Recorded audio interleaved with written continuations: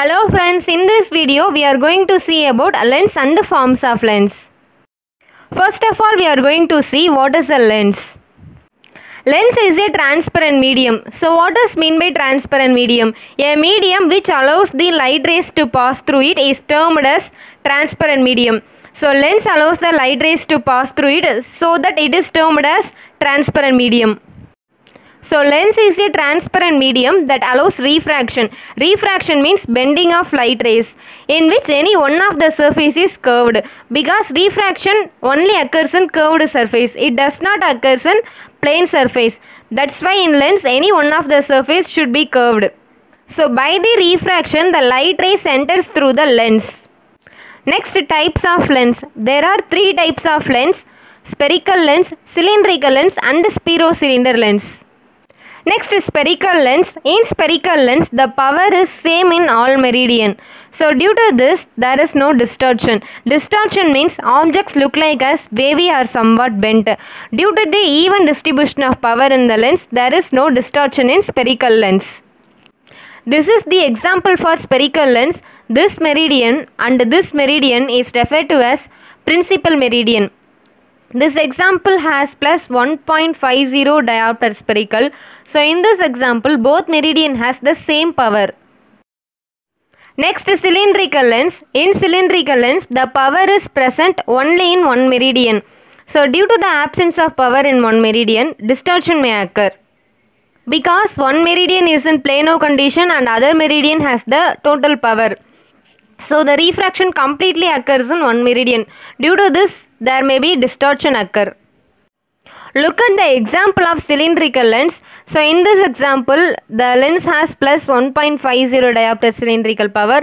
In one meridian, it is in plano condition. Plano means absence of power. So the power is completely on the other meridian. Next, spherocylinder lens. So in this type of lens, it has both spherical and cylindrical power. Look at the example for spherocylinder lens. In this lens, plus 2 diopter spherical power and plus 1 diopter cylinder power is present. So the spherical power is present in both the meridian, but the cylinder power is present only in one meridian. So this lens have both spherical and cylinder power. That's why it is referred to as spherocylinder lens. Now we are going to see what is forms of lens. In a lens, the total power is obtained by combining different types of lens surface. That means the lens has variety of forms. So this is termed as forms of lens. Next, flat lens and curved lens.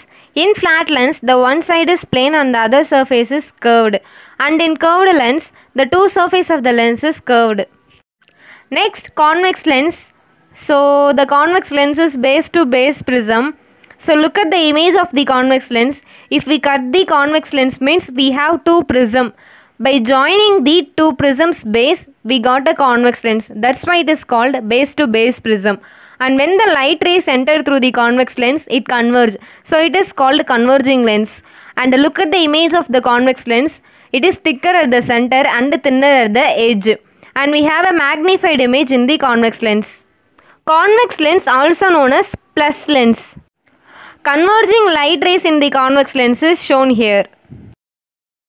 Next, concave lens. Concave lens are otherwise known as diverging lens or minus lens, because when the light rays enters through the concave lens, it diverges the light rays and it is termed as apex to apex prism.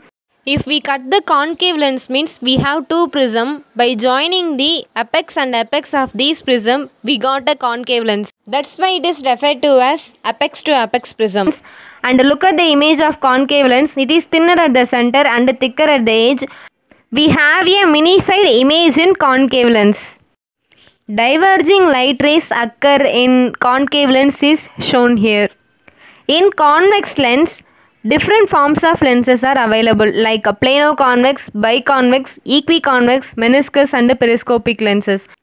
In concave lens, different forms of lenses are available like plano concave, biconcave, equiconcave, meniscus and periscopic lenses. Next, plano convex and plano concave lens. In plano convex lens, one surface is flat. That means it doesn't have any curvature and also it doesn't have any power. That's why it is termed as plano. Next, other surface is convex in type. So in plano-convex lens, one surface is plane and the other surface have convex surface. Next, plano-concave lens. In this type, one surface is flat, that means it doesn't have any curvature and also it doesn't have any power, and the other surface is concave. That's why it is termed as plano-concave lens. Look at the image for plano-convex and plano-concave lens. In plano-concave lens, one surface is plane and the other surface is concave, and in plano-convex lens, one surface is plane and the other surface has convex type. Next, biconvex and biconcave lens. Bi means two. In biconvex type, both the surface are convex nature with unequal power. Unequal power means one surface have 2 diopter power, means another surface have 3 diopter power. This is referred to as biconvex lens. And biconcave lens means both the surface are concave in nature and with unequal power. If one surface have minus 2 diopter, means another surface have minus 3 diopter. So in these types, both surface have same nature, either in convex type or in concave type, but the power varies. This is the example for biconcave lens and biconvex lens. So look at the images, both the surface are same. Next, equiconvex and equiconcave lens. Equi means equal. So in equiconvex lens, both the surface are convex in nature and also with equal power. Both have the equal power. In equiconcave lens, both the surface are concave in nature with the equal power. Look at the example for equiconcave and equiconvex lens. In equiconcave lens, both the surface are in concave nature and also the power same, minus 3 diopter. And equiconvex lens, both the surface have convex nature and the power distribution is also same. Next, meniscus lens. The term meniscus means curved. So meniscus lenses are curved in nature, and in this type of lenses, base curve is present. In a lens, the total power is equal to the sum of its front surface and back surface power. In meniscus lens, the base curve is present in default. We have both convex meniscus as well as the concave meniscus lens. Look at the example for concave meniscus and convex meniscus lens. So first we take the concave meniscus example. If we need minus 3 diopter power lens, means we already have a lens with a base curve plus 6 diopter. We need to generate minus 9 diopter into that lens, so that finally we have minus 3 diopter power. Next, look at the convex meniscus lens. So if we need plus 3 diopter power, means we already have a lens with base curve minus 6 diopter. We need to generate plus 9 diopter power into that lens. At final we have a plus 3 diopter.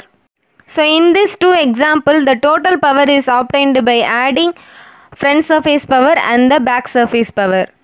Meniscus lenses are usually curved in nature, so it is fitted into the curved type of frames. Next, periscopic lens. It was used in previous times. So this lens is not used in these days. It is similar to that of a meniscus lens. The only difference is base curve. Base curve is flatter in periscopic lens. And next we are going to see what is the need of forms of lens. The types of plano, equi and bi, these are fitted into the flatter frames due to its flat nature, but meniscopic lens are fit into the curved type of frames due to its curved nature. Due to the different types of frames, we need to have different forms of lens.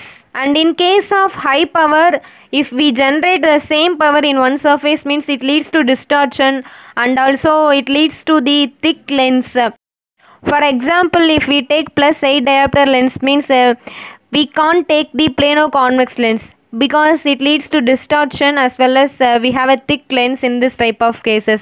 So in this type we can use biconvex or equiconvex type lenses. Same for minus 8 diopter power. Instead of taking plano-concave lens, we can use equiconcave or biconcave lens.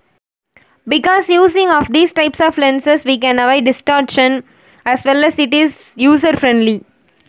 And meniscus lenses can be used in sunglasses due to its curvature.